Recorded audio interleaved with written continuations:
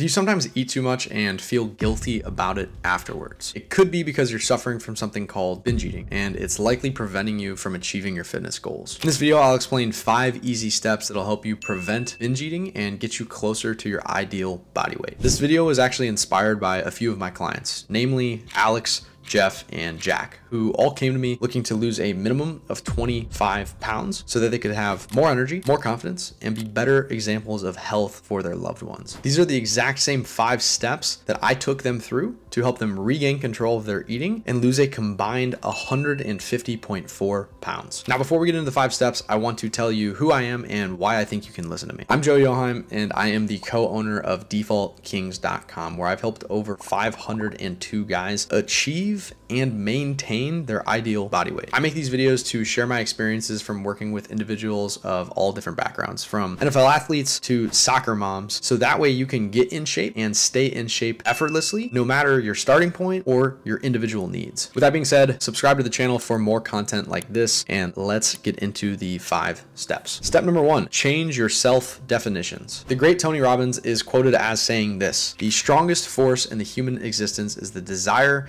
to remain in alignment with our own self definitions." To translate that for you, this is basically saying how you define yourself is how you're going to behave, and how you behave is going to create your reality for you. So if you define yourself as lazy, you are very likely to act lazy and therefore live a lazy existence. If you label yourself as a junk foodaholic, you are very likely to eat a lot of junk food and bear the repercussions of that, whether it be excess body weight or excess body fat. If you label yourself as a binge eater, you are far more likely to binge eat and again deal with the repercussions of that. So if you're somebody that struggles with placing these negative self-identities or negative definitions and labels on yourself, here's some exercises that you can do to overcome that. Take out a sheet of paper and a pen and ask yourself these questions and answer them in full and write them all down. Question number 1, what are the negative labels and definitions that I place on myself? Question number 2, what are the positive labels and definitions that I place on myself? And question number 3, who am I being called to be? Once you've taken the time to write out all of the answers to these, start behaving in alignment with the answers that you had for question number 2 and question number 3. And lastly, do your best to never refer to yourself, label yourself, or define yourself as the things that you wrote down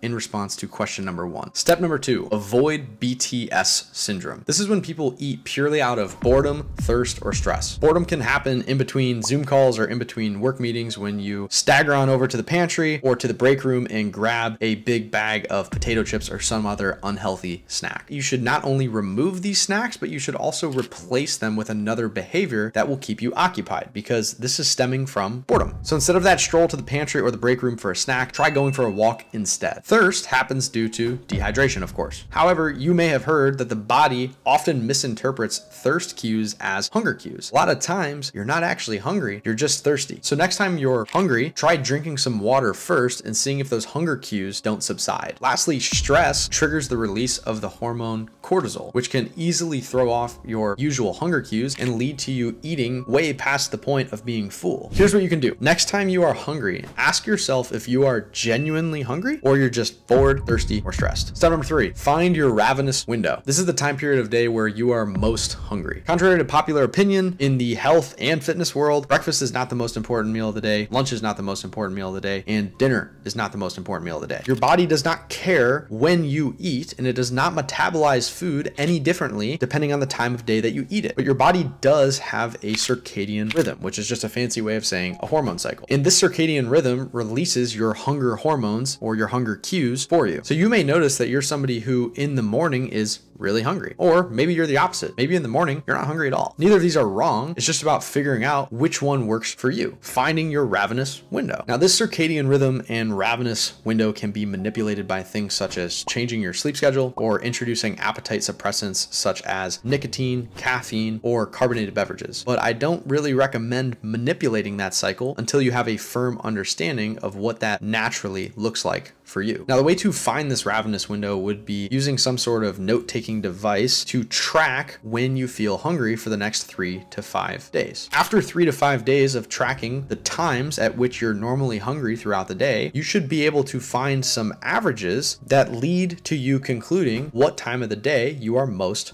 hungry. Again, that might be the morning for you. It might be the afternoon, or it might be the evening. It doesn't matter when it is. None of those are wrong. What you want to do though, is once you've found this ravenous window, is stack all of your calories, or the vast majority of them, into that specific window. By stacking the majority of your calorie intake into your ravenous window, you're going to avoid binge eating in that time period like you may normally do, or in the periods of the day following that. Hey, what's going on? Hope you're enjoying the video. Real quick, if you are a family-minded man that wants to learn more about how my team and I will work with you one-on-one using our default actions framework to help you lose 10% of your body weight for good, and how we'll refund you in full if you gain a single pound back after working with us, all you have to do is go to www.defaultkings.com and book a free brainstorm chat with one of the fat loss experts on my team so they can tell you exactly how we can possibly help you. Hope you enjoy the rest of the video. Step number 4, prioritize eating protein-dense, real foods. The actual food you are eating is going to have an impact on whether or not you binge eat. This is because your food choices impact your hunger cues, specifically protein. This is the most satiating of the 3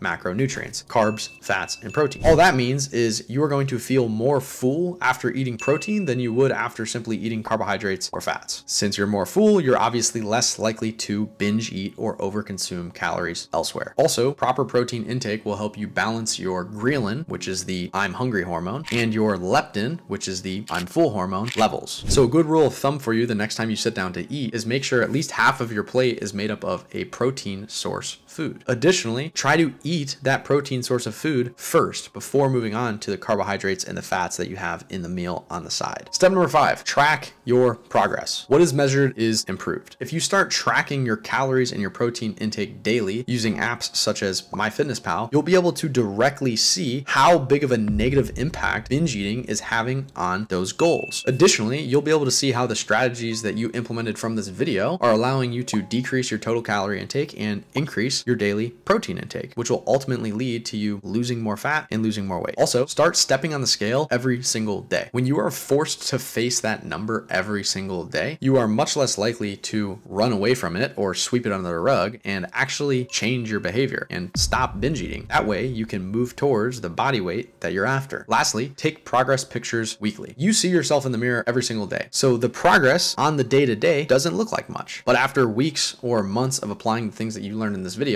you'll be able to look back and see real tangible progress from those pictures that you have. To wrap this video up, the 5 steps to stop binge eating are: 1, change your self-definitions. 2, avoid BTS syndrome. 3, find your ravenous window. 4, prioritize protein-dense, real foods. 5, track your progress. If you're a guy that wants to learn more about how my team and I will work with you one-on-one and use our default actions framework to help you permanently lose 10% of your body weight in just 12 weeks or less, and how we'll refund you in full if you gain a single pound back after working with us, all you have to do is go to defaultkings.com and book a free brainstorm chat with one of the fat loss experts on my team so they can tell you exactly how we can possibly help you achieve these goals. Thanks for watching. If you found this video helpful, please like, comment, and subscribe so it can be pushed to other people that might need it. And while in this video I went over how to stop binge eating, in one of my recent videos I covered why I think you don't need meal plans for weight loss. Check that out here.